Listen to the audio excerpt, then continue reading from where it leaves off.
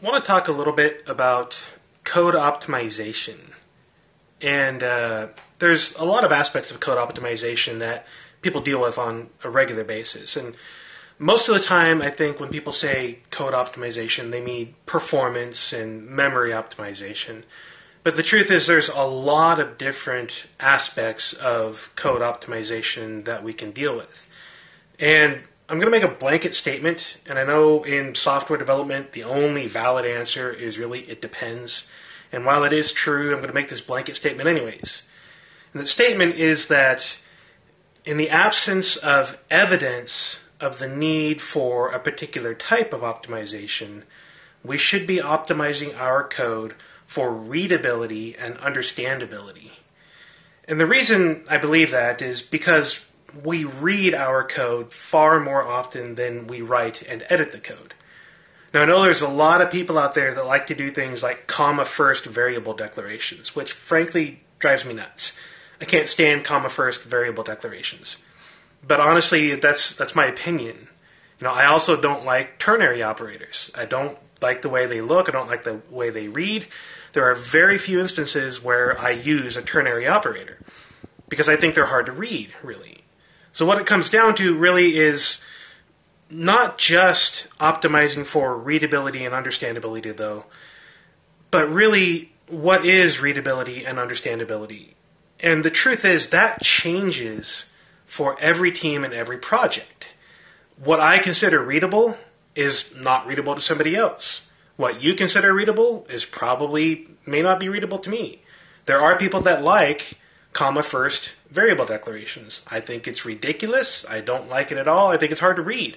I especially think ternary operators are hard to read, as I've already said. But other people think that's okay. So when it comes down to optimizing your code for readability, what you really want is to be consistent more than anything else.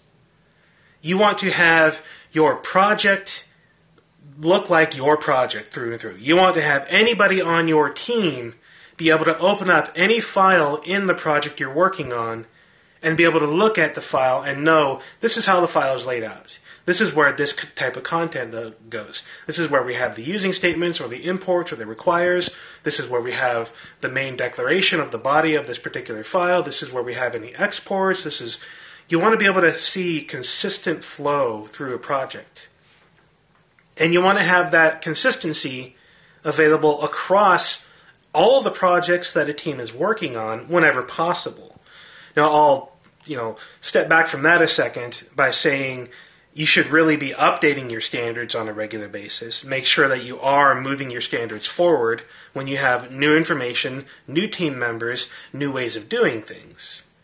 But overall, I think it is far more important for a team to have a consistent coding style that optimizes the code for readability and understandability within the project than anything else without evidence for the need to optimize for something else. Of course, there's going to be times when you need to optimize for memory use, when you need to optimize for performance, when you need to optimize for some other reason, but you should never optimize for those things without explicit, direct evidence that you need to optimize for those things. So without evidence to say that you need to optimize for a given trait of your code, you should be optimizing for the readability and understandability of your code, because we read code far more often than we write and edit code.